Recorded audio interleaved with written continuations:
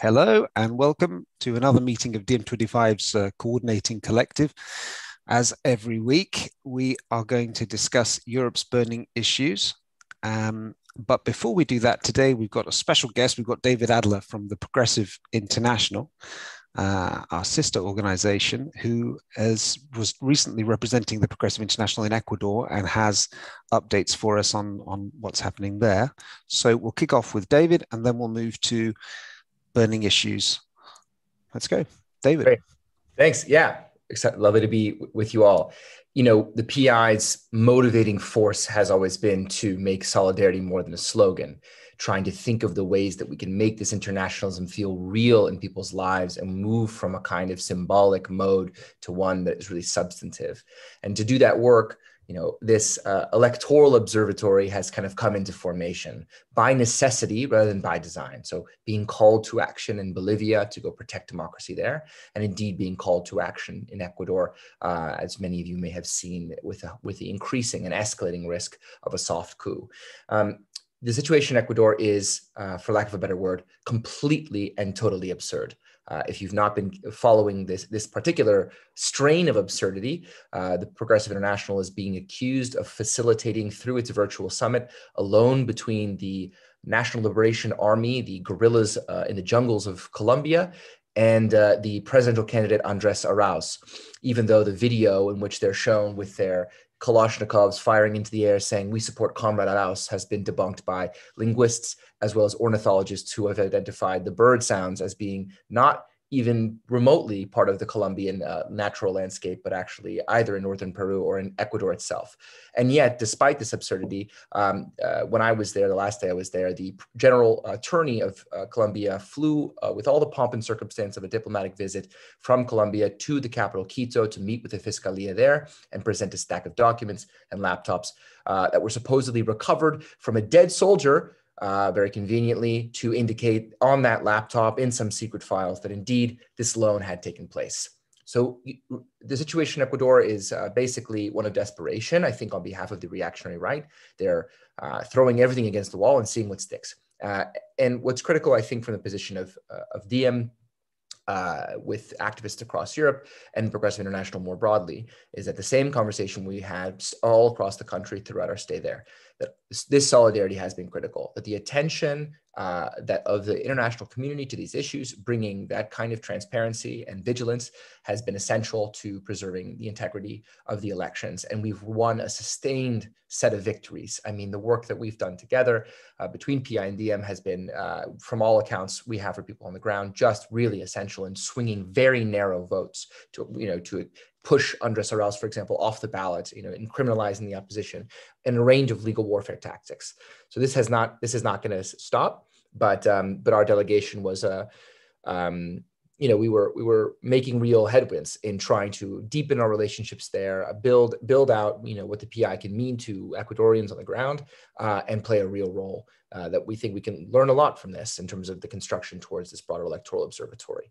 And of course, election observation is feels like a weak instrument, insofar as, we're kind of observing elections, walking around with little clipboards, but actually it does provide a lot of capacity. And one of the things we learned in Ecuador is we brought with us a technical team, which is something we didn't have in Bolivia. So we had data analysts, real election data scientists who were able to give us real-time proper analysis that matched up almost to the exact vote count at the end of the first round. And that learning that technical capacity, especially in a place like Ecuador, where there are these baseless claims of fraud that are lobbied against specific candidates as a vehicle for their expulsion, or in the case of Bolivia, grounds for their exile and criminalization, that this is really, really critical.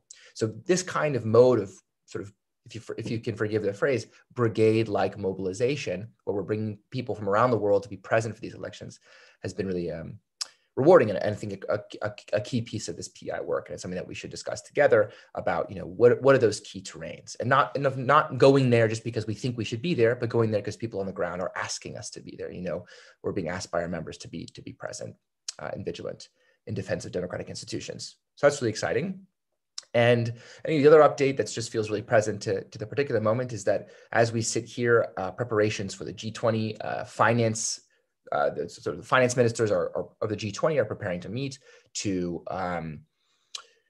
prepare a common framework for the global debt crisis. And by any reasonable assessment, the framework that they've put on the table is not a framework for resolving this debt crisis, but rather a kind of debtor's prison for the governments of the global south that are being asked to swallow it. They are committing Yanis's cardinal sin of mistaking a crisis of insolvency for a crisis of liquidity, and threatening to basically delay and continue forever onward a system in which so many countries are paying more to service their international debts than they are paying for healthcare. So our Debt Justice Collective, which has convened scholars and practitioners ranging from people working on debt imprisonment in Sierra Leone to academics like Jayati Ghosh, a friend of the M25s, are working together to kind of put forward a kind of alternative set of proposals for what needs to go in this, many of which are reflected in the work that DiEM25 has been doing at the European level, and thinking through these questions of sovereign debt. But what's critical is that this is a very lonely voice. The G20, like many of these very powerful multilateral institutions, indeed like the Eurogroup for many years, gets away with being a kind of depoliticized space with not a lot of contention, mass contention, and sort of democratic contestation. And we see our role speaking across various constituencies with various representatives of movements and parties to fill that space and ensure that there is not just transparency, but an alternative vision to kind of contest with that at the G20. So those are two big updates. You'll forgive the fact that I'm in a little hotel room in the middle of nowhere, but I'm happy to be with you and to talk a bit more about the work of the PI in the months to come. Thanks, David. Hotel room forgiven. Anyone want to come in? Any updates on PI? Yanis. Well, thanks, David, for this briefing, quite comprehensive. Looking at the PI from a distance that you don't have because you're in the belly of the beast, at least organizationally, there are two complementary but separate tasks that the PI has, as I see it. One is solidarity with whatever is happening, the struggles that are happening on the ground. So, for instance, the work in Ecuador is a work of solidarity with our comrades in Ecuador struggling to preserve some basic democratic standards and to prevent an election from being stolen, for instance. Similarly in Bolivia, similarly in other places.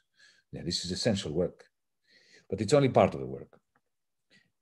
Because besides defending and solidarity, the PI must play a leadership role, bringing issues and campaigns to different localities, whether it's Ecuador or Germany or wherever, that would not have gone there otherwise. That is the whole point of us working together. And so it seems to me that, given that the PI is a very young organization, we're doing the right thing to start with solidarity and gradually build up the leadership role.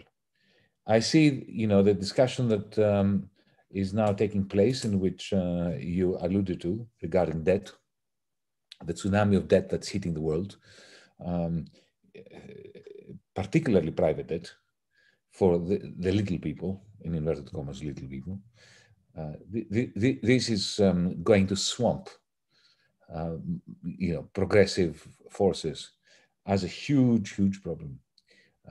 Both in the developing countries and in the developed ones. Now, there are so many things to talk about, but I just want to mention one thing, just for the present context. We are facing a major balancing act between not enough radicality and too many delusions. Radical delusions.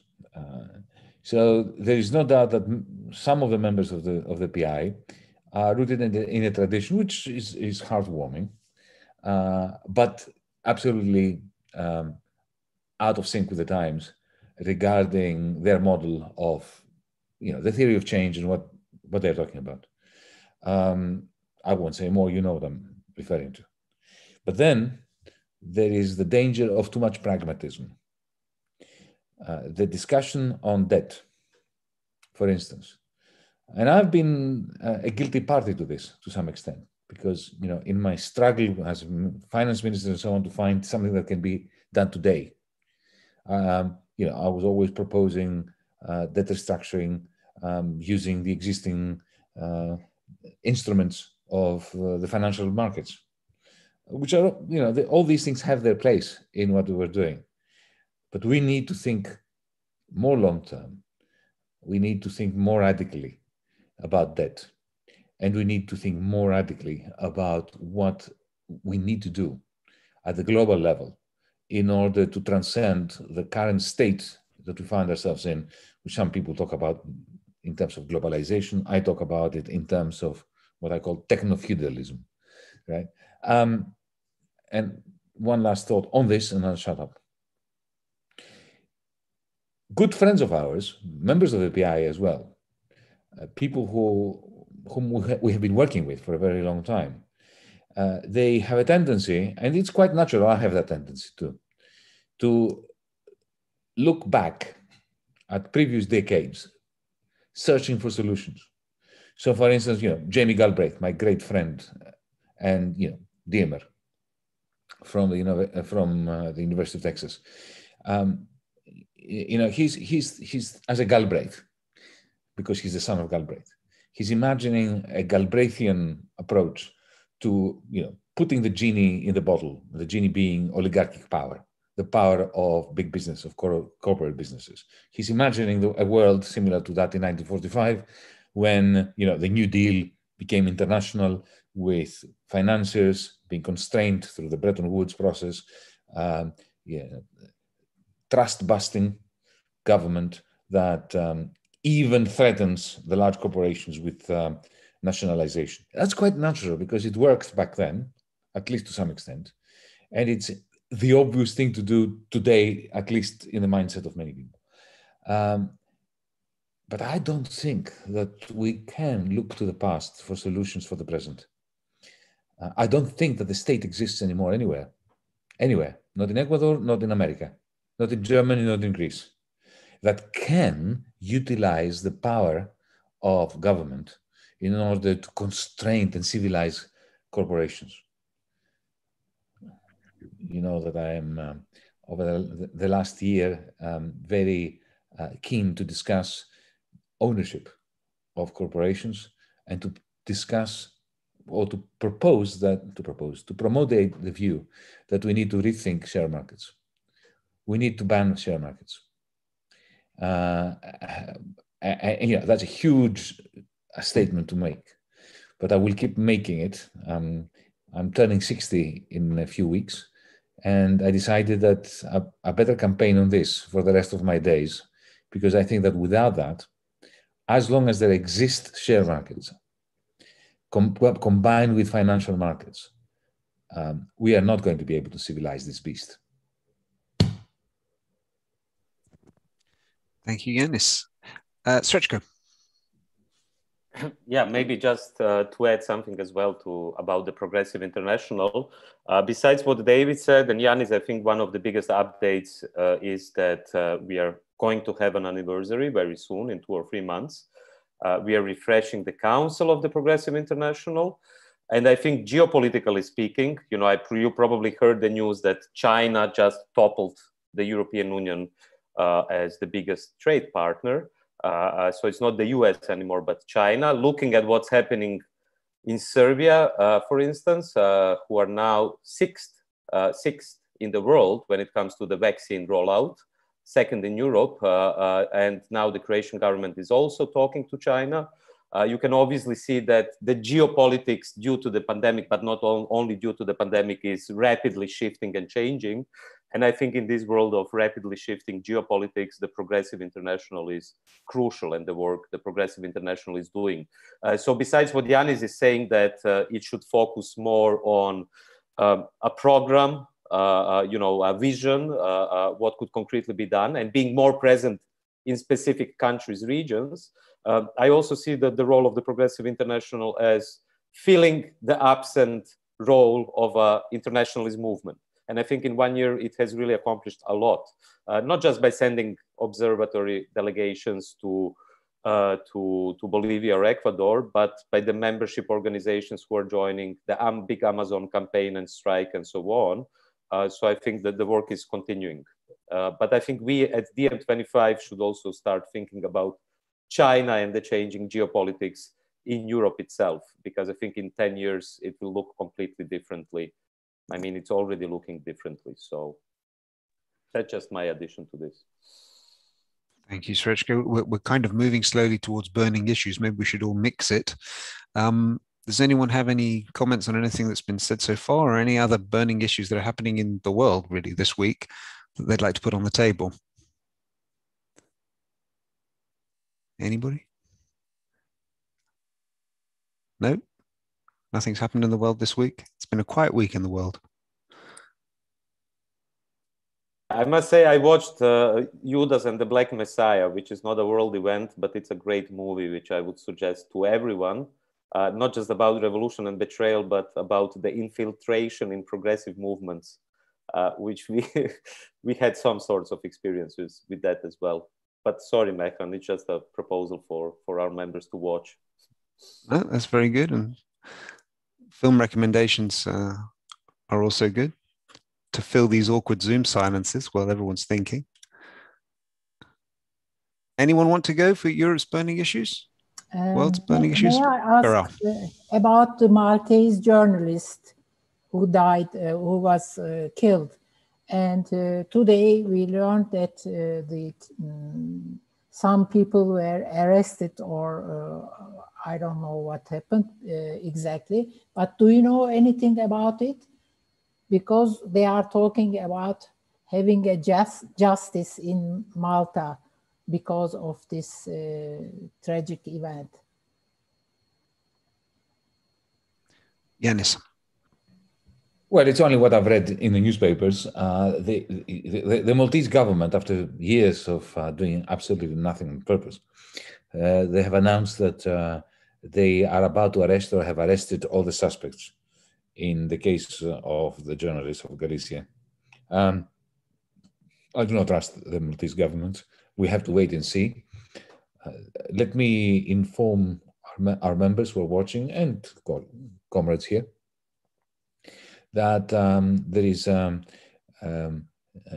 another related case. Maria Efimova is a woman who lives now in Greece, in particular in Crete, where Mehran is, and you know, she comes from Malta, and she's a whistleblower. Her life was threatened, similarly, and now they are pursuing her husband to have him extradited from Greece to Cyprus. In effectively, the same mafia that is operating in Malta is operating in Cyprus, and Mera25, DiEM25 are engaged in a campaign to save her husband. The two cases are going side by side. We have lawyers working on this full time, so we'll keep you up to date, Beral. Let's see how this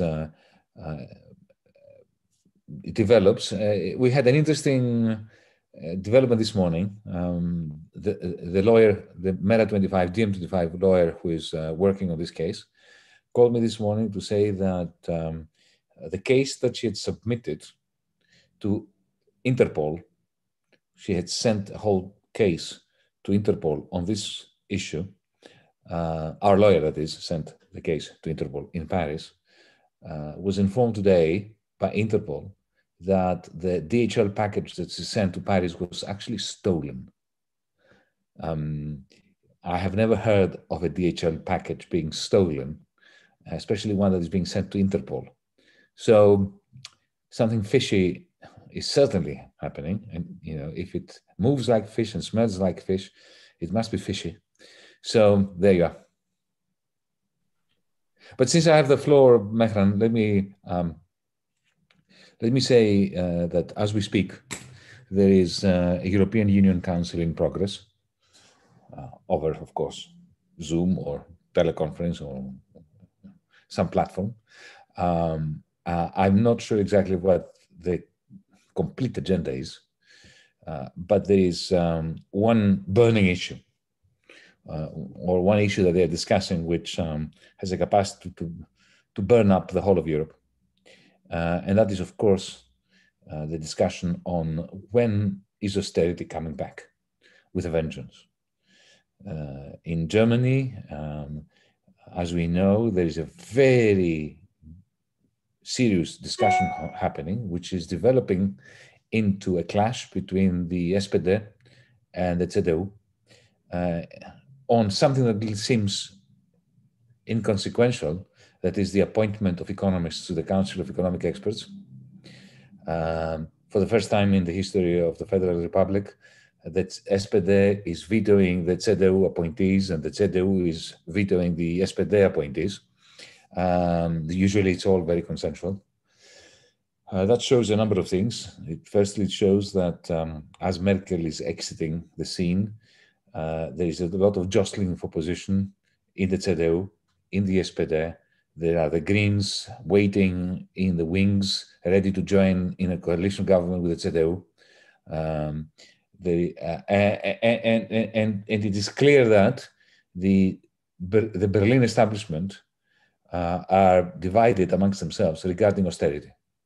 When should austerity hit again Italy, Spain, Greece, and France? France is crucial. This European Union Council tonight is going to be dancing around these issues.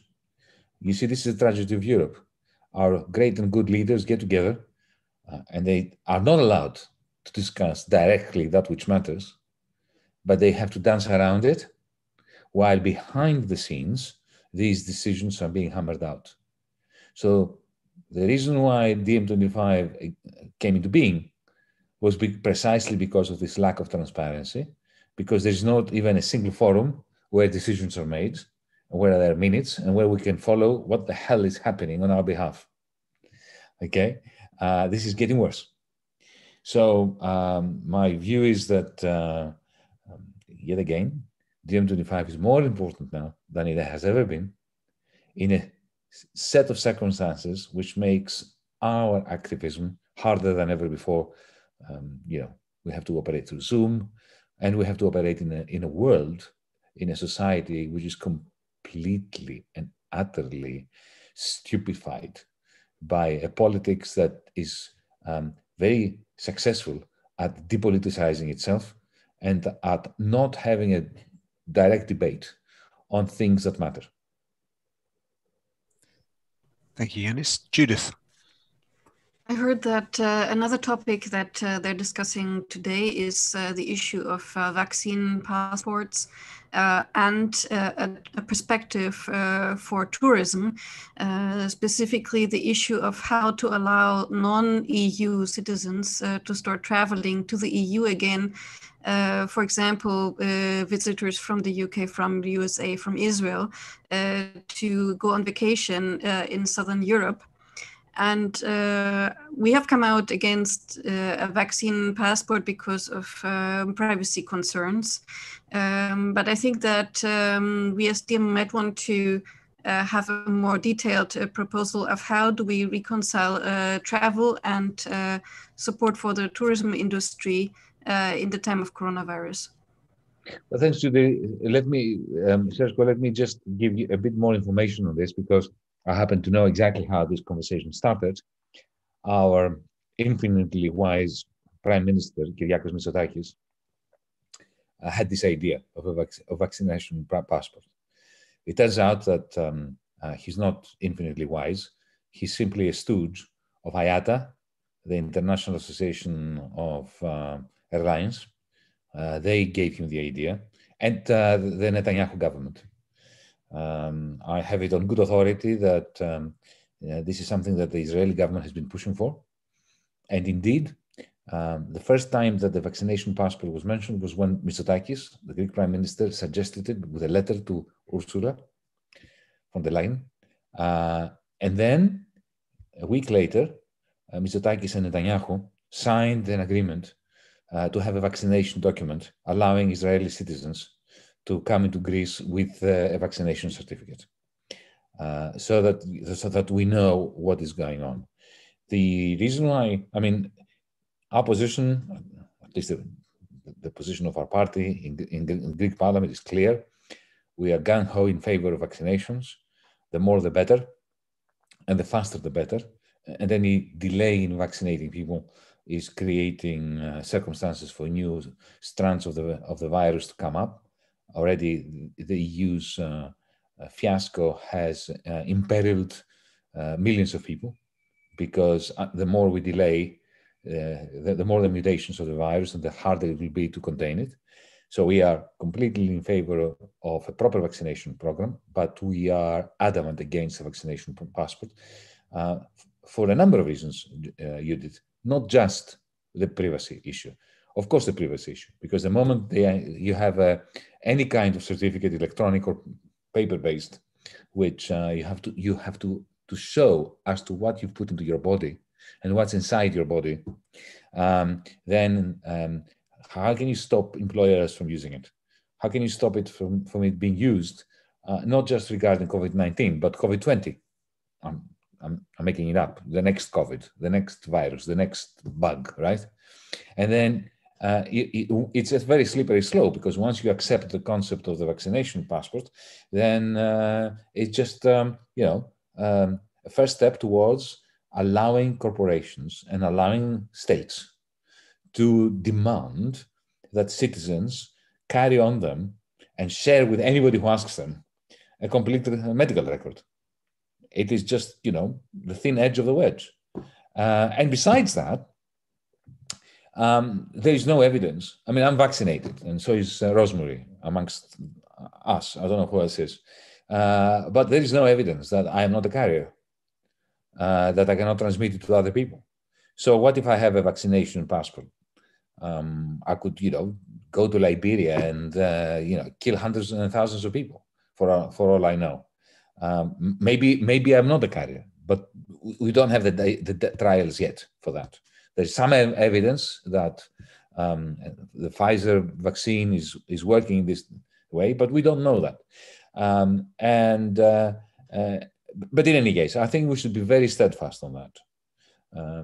To the extent that medical records must never be produced at the behest of authority, whether it's private or public. We must fight against vaccination passports. And that's how I finish, Judith.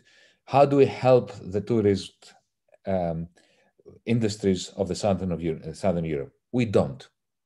It is really very simple. Stuff the tourist industry. We cannot have exceptions that jeopardize public health in order to save hotels and car rentals.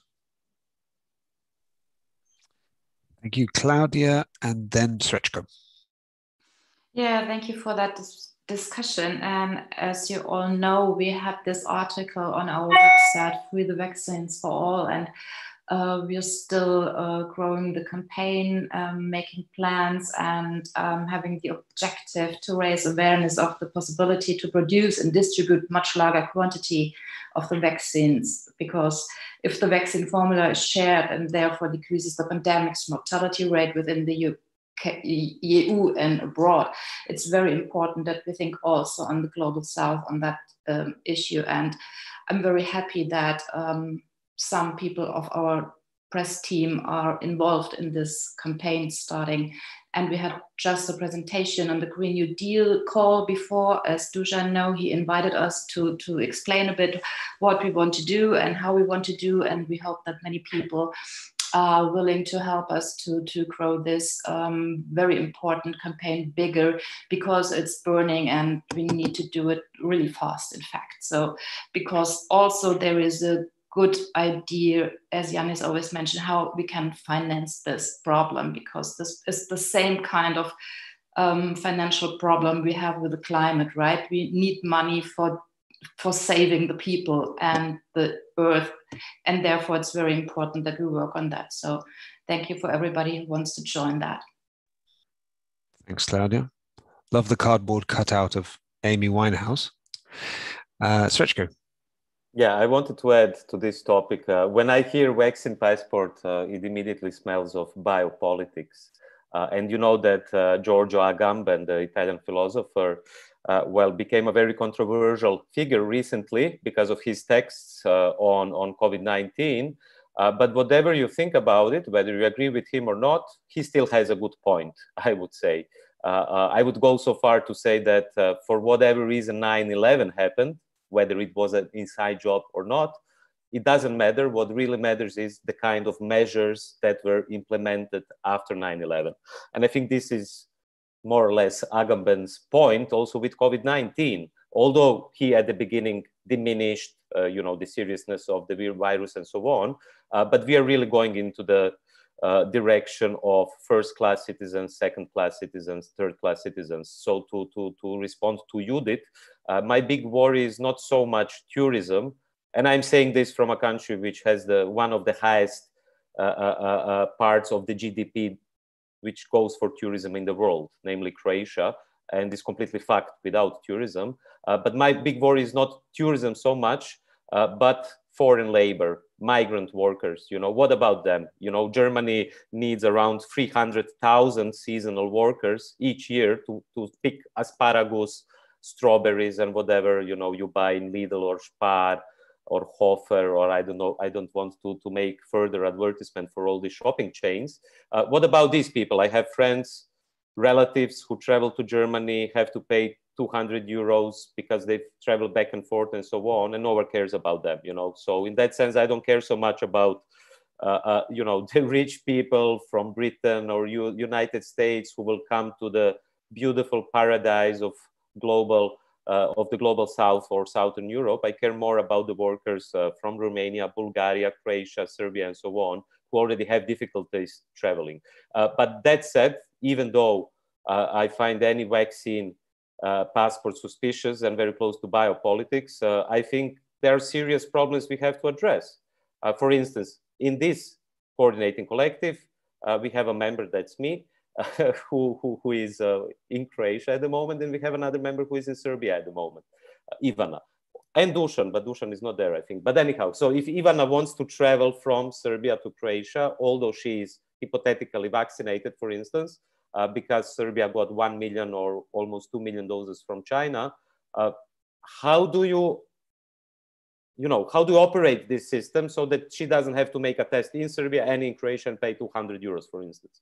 I understand what Yanis is saying. Maybe there is no sufficient evidence that they are not transmitters and so on. But at one point, this question will really become a question. And it is already a question. But as Claudia said, I think this is nothing compared to the problems the global south is facing, because 10 countries in the world have administered 75% of all the vaccines in the world, while we in Europe have these big problems, how we will travel from one country to the other country. So I think our focus should be foreign workers, migrant labor inside of the EU and global south. But slowly we should also think, what are the other ways if there is no vaccine passport? Maybe that's a question for Yanis. How to solve this problem so that people can travel easier and they are not discriminated on the border and so on. So maybe that's a question we should deal with. Thanks, Rechko. Let's go to that Serbian member, Ivana. Yeah, thanks. Since Rechko mentioned the amount of vaccines in Serbia, it might sound really cool, but it's very confusing here because there is one portion of Chinese vaccines. People are not sure from which circle of testing. Is it second? Was it tested in Turkey first and then we got it? There is one portion of Russian vaccines, and they're supposedly going to be manufactured in Belgrade. And then there is a word on the street that us from non-EU countries will not be able to enter EU countries, even though we were vaccinated with, for example, Chinese vaccine. So it's very confusing. And although the propaganda from our government looks very good, it also has some consequences and some, you get some, you lose some, and the colonization of these countries of Serbia and the neighborhood is something very evident.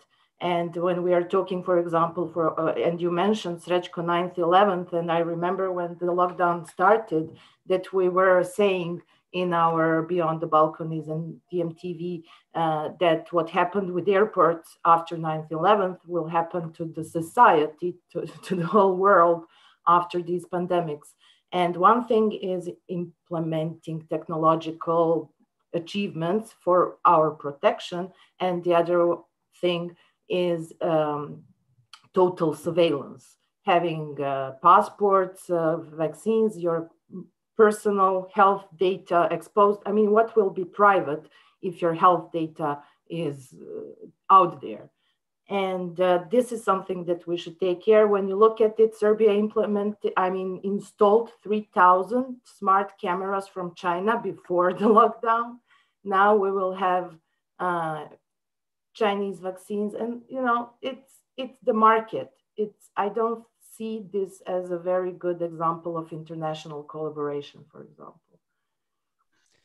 So, and yeah, I would recommend to everybody to watch the interview that Mehran had last night for DMTV, where Ricky is talking about all the myths and all the things that we as DM should talk about and expose. And the outbursts in schools and so on, and how transmission is going on without us knowing about it. And tourism and vacations are, sorry, but first world problem, in my view. Thanks, Ivana. Just talking there about our interview yesterday with a grassroots activist who's fighting to eliminate COVID. You can find that on our YouTube channel. And likewise, if you're out there and you've got questions on this topic or other things that we're discussing, please pop them in the chat and I might read them out between the interventions. Srećko. Just very quickly, I mean, Ivana is completely right what she's saying. I also heard from some friends in Serbia and what kind of concessions China or Russia is getting already, either connected to the One Belt, One Road, or building factories in Vojvodina, for instance, and so on. And that's a serious concern. But on the other side, if you look at UK, for instance, United Kingdom, you can see the penetration of Silicon Valley companies like Palantir, Peter Thiel, who is very close to the deep state in the United States, into the NHS. So in that way, the health data in the so-called developed West is already privatized. It's already part of big tech. So I think we are in a situation where we have to choose, whether you choose the Silicon Valley West, penetrating, privatizing your healthcare systems, or you will choose Chinese surveillance like Huawei, or Russian gas, like in the case of Serbia. And it's, well, both choices are bad. I would say we have to find a third option. We don't have it yet. If we had the non-aligned movement where our countries were crucial, maybe we would cooperate with Cuba now, which is producing 100, at least they announced to produce 100 million doses of vaccine until the end of the year. And each tourist would probably also get vaccinated when they come to Cuba. But that's not our situation. So I think we in the Balkans, and I shut up here, have to confront our reality and deal with the geopolitics which actually already exists in our close neighborhood, which is China, Russia, United Arab Emirates, and so on. And sometimes it's not necessarily worse than the EU. That's what I have to say. There's a question from the chat. Would the members of the panel support nation state or EU level mass purchases of the Sputnik 5 vaccine to be used in EU member states should the EMA declare it medically safe to use? That's the Russian developed vaccine. Anyone? Let me answer, if I may. Yes. Not so much the specifics. Look, we are not a scientific committee here. We are a coordinating collective. We're not going to start choosing and picking between different vaccines. The geopolitics of vaccination, we're always going to be very powerful because we have a whole planet effectively on hold. So, as if they're not going to use the geopolitical power that vaccines are providing. But we must, not rush into, complicated theories. I think that Occam's razor is the best guide here. In other words, let's keep it simple. There is no doubt that, oops, have I frozen? No, I haven't. There is no doubt that governments are playing fast and loose with their geopolitics. Emmanuel Macron came out the other day and dismissed AstraZeneca's vaccine simply because he's playing a stupid little game on Brexit. And the result is that the French are not interested, and a lot of the Germans don't want to take an AstraZeneca because of the spat between AstraZeneca and Macron and Brussels, which has created, a lot of disinformation about one particular vaccine due to just politics, nothing more than that. Regarding the Chinese vaccines, look, Srečko, I have a view on Chinese geopolitical soft power peddling. They are a force to be reckoned with, and we have to be very, very skeptical of all power, Chinese power included. But judging by the Belt and Road Initiative and so on, and now their policy with vaccination, they're infinitely preferable to anything that the United States and the EU have ever done. Their policy is really very simple. We are giving you the vaccines for free, okay, to carry favor. To carry favor. No strings attached. That is the Chinese policy. In the same way that they went to Ethiopia in the year 2003 and built a whole new airport and a whole electrification network, as well as a telephony system, for nothing. There were no strings attached. I know that. Of course, what happened later, when they discovered some oil in the south of Ethiopia, right? Chinese companies were given preferential treatment, which is, this is how they work. Is this better or worse than the geopolitics of the United States and Silicon Valley? I don't think it's worse. But let's not get bogged down into comparing these things. Let's not be caught up in this kind of comparison. Now, I'm just going to answer Ivana's point about, okay, we don't want vaccination passports. What do we want? I think that our position must be, after having thought about it a lot and talked to people and try to formulate Mera's policy on this, it's fine to ask for negative tests. For negative tests, let's say for the last 72 hours, with the addition of a rapid test on arrival. And why is this okay, whereas a vaccination passport is not okay? Well, because a negative test is a negative test. It doesn't ask you to produce evidence of what's inside of you. It is simply a test that shows that something is not inside you. And it is transient. It is useless 2 weeks later, 3 weeks later. So, even if it goes on your record and it's in some server in Silicon Valley, who gives a damn whether you were negative, on the 23rd of April, 2020, right? Whereas a snapshot of what's inside of you on the 23rd of April, 2020 is of huge importance to companies, to the big med, okay? That's why this is my answer to you. If governments want to expedite travel by asking for a negative test or a twin one, a molecular one, 72 hours before the travel date and a rapid test on arrival, we are happy with that. But no vaccination record. Thank you. Anyone else? Any closing comments? We're already a few minutes over. Rosemary. You just have to be rather careful with the type of negative test that you go for. Because in the UK, there's been this huge controversy around lateral flow tests, which are being rolled out everywhere in schools and everywhere else. And you can get the results back in half an hour. But the proportion of negative tests that are actually false is high. And yeah, that's why I said molecular test 72 hours before with a rapid test as an add-on. Yes. Because the type 1 and type 2 errors in the rapid tests that you mentioned are not symmetric. So the chances of you coming up positive and not being positive are very small. Yes. The chances of coming up negative while you're positive are very high. Indeed. So we ended up like a scientific committee in the end. If somebody told us 1 year ago or 2 years ago, the coordinating collective of DM would be talking about type this, type that, test, rapid test, vaccine, and so on, you would say you are mad. But yeah, this whole thing forced me to remember something that I had conveniently forgotten. that back in 1981, I had a degree in biostatistics from Birmingham University, and I did all that. And you know what? I had forgotten about it. I had tucked it away in some crevice of my mind, and it had gone. And now I was reminded. It just took a pandemic to bring it back. Yep. Okay, let's move on to the last topic. We have with us here Dusan, who is the coordinator of our Green New Deal for Europe campaign, the umbrella package of radical proposals that we've got in a variety of different areas. He's going to give us a brief, if you can, Dusan, please update, because we've just got a couple of minutes left, about what's happening with the campaign and what's been going on recently. Of course, Mehran, and thank you. It's basically my honor, first of all, to present you Green New Deal for Europe 2.0, as I call it.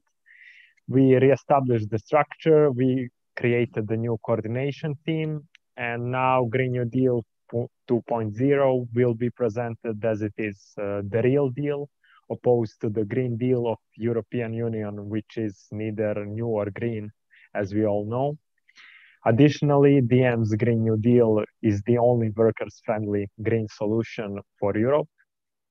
And our campaign will be, will be international, but heavily localized, meaning DSCs are going to be our core units, and that we will be focused on change as it should be, bottom up. And we will not be afraid to be too radical. So please keep both eyes on our social media in the upcoming weeks, because we are going for a big relaunch. We will show you how we will tackle social, environmental, and climate problems, and we are also going to need your help. So we are counting on you, comrades. Basically, we are still in time to realize that we cannot count on prototypical politicians and so-called green initiatives that prove to be only cosmetic in their nature. Only by integrating grassroots activism, civil disobedience, and so on, with the fights in parliaments across Europe, we can build a better future for humans, animals, and the earth itself. And that's what we will be focusing on in the upcoming time.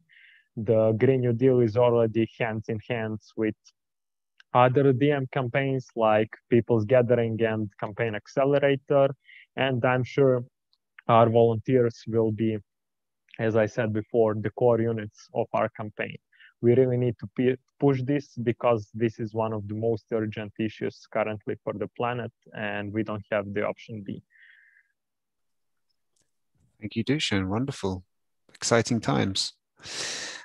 I think we will close it there, the live stream part of our meeting. To you out there, thank you for watching, and see you next week, same time, same place.